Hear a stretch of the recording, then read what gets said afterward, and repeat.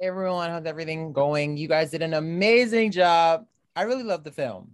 I feel like y'all really just brought it with all your characters. That gave us so much oomph and color. And it's funny to see how Amber, you were actually the assistant. Now, my question is for all three of y'all. When it comes to having an assistant, you got to vet. Something that I wish Raven, your character did, but it's okay because we got it together at the end anyway. Now, my question is for all three of y'all. When it comes to vetting the best assistant for yourself, what is one trait the assistant must have? And let's start with you, Janet. Ooh, you would, wouldn't you? It has to be honesty. Mm-hmm. For me, it has to be honesty.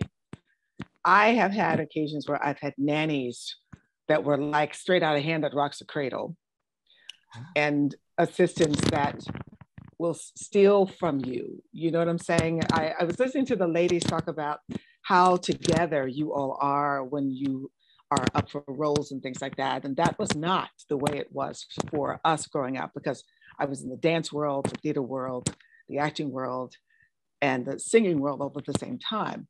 So it's a pleasure to hear that they are a different generation than we were.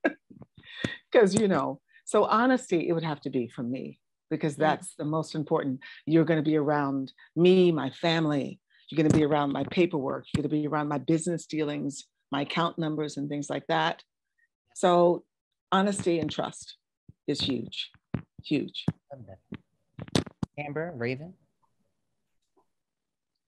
For me, in hiring my assistant, hi, Tanasia.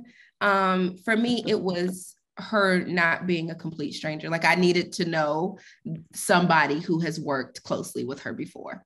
That was a big thing for me, because I cannot blindly trust. Like, even my nanny, I worked out with her for a couple years at the gym before, I knew her before I even got pregnant. So it's like I just need some kind of familiar, somebody knows who you are.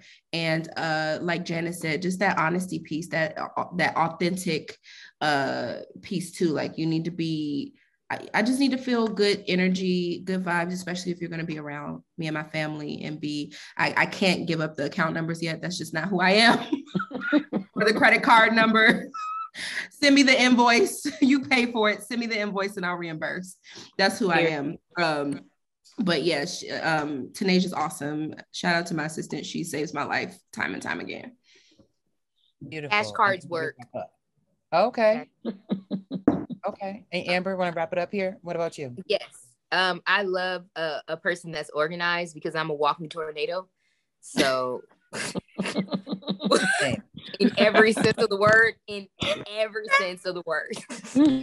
So that was so important to me when I got my assistant. Like, I need you to help me just organize my life, because if you tell me the time that I need to be there and when I need to start getting ready, like, I am that person. Hold my hand, because I have 1,000,010 creative things going on in my brain. And so sometimes the practical things, kind of like grocery shopping, or girl, you need to buy new bras. Like, you need to go buy socks. Like, just little things that I would probably miss. The little details for me. Awesome. Thank you all so much. Make sure that you all tune in to Single Black when she comes out next week. Okay, February 5th. And happy early birthday, Amber. Thank you. Thank you so much.